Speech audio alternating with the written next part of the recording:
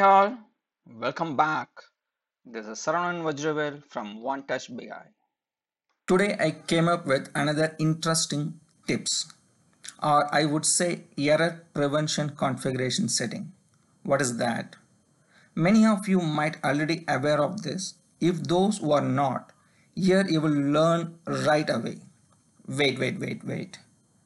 Before that, let me brief the problem statement. In production, you consistently encounter sometimes the error DPR-ERR-2072 unable to load balance a request with absolute affinity, most likely due to a failure to connect to the remote dispatcher. The cause is simple. You attempt to run the large report that by default stores the temporary cache results into a server file system. That intermittently fails due to network latency or disk latency. How do you overcome this problem? Let's quickly head over to the Cognos screen to see how do we avoid this problem. Let's log into the Cognos portal.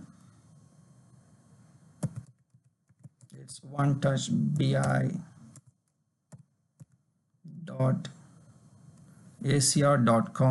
9401 is my port and BI is the portal. And now my Cognos screen has come. Now you need to go to Manage, Administration Console.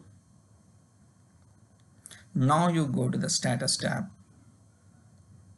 and click on Systems. Now under System, click on the drop-down icon next to System and choose Set Properties. Go to the Settings tab. In the category, you choose Tuning.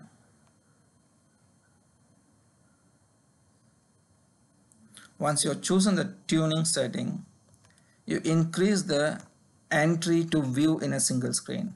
By default it is 15. You make it bigger so that we don't need to click next and go to the next page.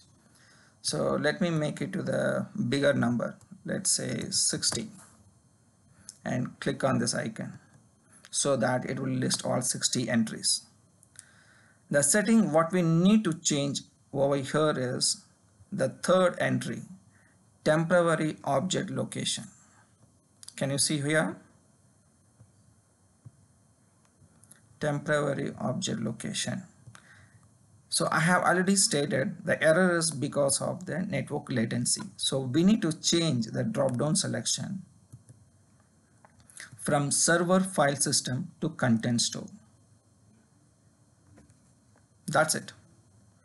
For the problem DPR-ERR-2072, the solution is changing the temporary object location from server file system to content store. That fixes the problem. What exactly it does on changing the server file system to content store? Instead of storing the temporary cache result to the network drive, now you are redirecting the temporary cache result to be stored in the content store database. Of course, content store database or in general database is more reliable. Wait. Now someone might have a question that the moment you redirect the cache results to the content store DB, my content store DB might swell bigger. Is that not going to cause a problem on the database side on the content store metadata DB? Your question is valid, and that's the reason by default the temporary objects lifetime we have a setting over here. The default is 4 hours. At any given day, maximum of 4 hours the temporary cache result will be preserved in the content store DB. Anything which exceeds 4 hours, automatically it will be purged out or wiped out or erased out. So you don't worry on that, and this setting will be more reliable. And second, by changing this dynamically from server file system to content store, it doesn't need Cognos restart. Just do the setting and click OK. And before I move on to the conclusion, I want to make one more change. That is, still it's not benefiting. So what I do, I go for increasing this value to 80. So that I will get everything in single screen.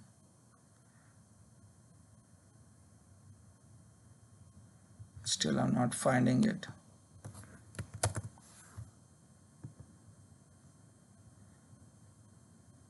The next setting what I want to change is this one. Initial JVM heap size, which is by default set to 1024, and the JVM heap size limit is set to 8192. It is in MB by default, that means 1 GB to 8 GB. I would like to quickly show little reference, the mathematics table what I refer for the better optimization. I would recommend, if anyone who has the minimum configuration 4 core 32 gig RAM, in that case I would request your initial JVM heap size for query service should be updated from 1 GB to 4 GB, the minimum, and the JVM heap size limit, make sure it was set to 8 gig. By default it was 8 gig. I'm just asking you to make sure that it is 8 gig memory settings. So with that, I switch back to the Cognos screen. So I have ensured that it was set to 1024. I'm changing to 4096, that is 4 gig RAM. And the moment I do a change, it clearly says that you need to do a query service restart. Yes, we will do that. So now you did a setting 4096, that is 4 GB RAM, and the other one is 8 GB RAM. And in the top we made a change from server file system to content store. Once you ensure that all settings in place, you're good to go. Click OK. Once you're done the settings, what we noticed, once you change the JVM memory from 1 gig to 4 gig, you need to make sure the query service got restarted. So let's restart the query service.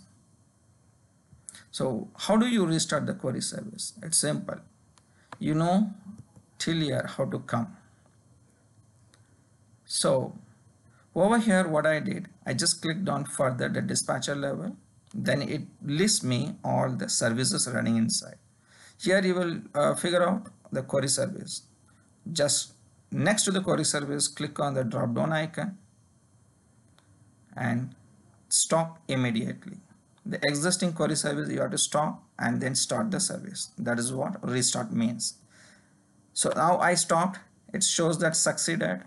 Make sure that the service is partially available. That indicates it stopped. Let's start the service. Now you got the message succeeded. Click OK. Now it is back available. Now what is the second step? You have done a change at the dispatcher level from server file system to content store, and then you change the JVM configuration. For the JVM configuration, we have taken the necessary step, query service restart. But for the server file system to content store, you need to stop the dispatcher and start the dispatcher as like you did for the query service. Let's do that step. So just go one level up here, and this is your dispatcher. What I'm going to do, I will stop the dispatcher. Stop immediately. Succeeded. Partially available. Now you start the service.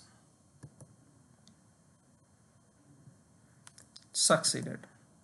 It's back. And next, make sure you refresh the report service connection. As part of this exercise, it's mandatory that you need to refresh the report service in case any of the report service is in between stuck. So that we will ensure that it's a clean restart we're kind of making. So now I'm going to click refresh report service connection. Yes, I'm done that step 2. And third, clear the cache. If any cache is there in the system. The last step is to ensure that your dispatcher is running success. In order to do that, just click on the drop down on the dispatcher, click test. Once you click test, you get the message succeeded, we are good. With that, I'm going to end the session for today. I'll meet you again with the next presentation. Till then, it's Saravanan Vajravel signing off from OneTouchBI.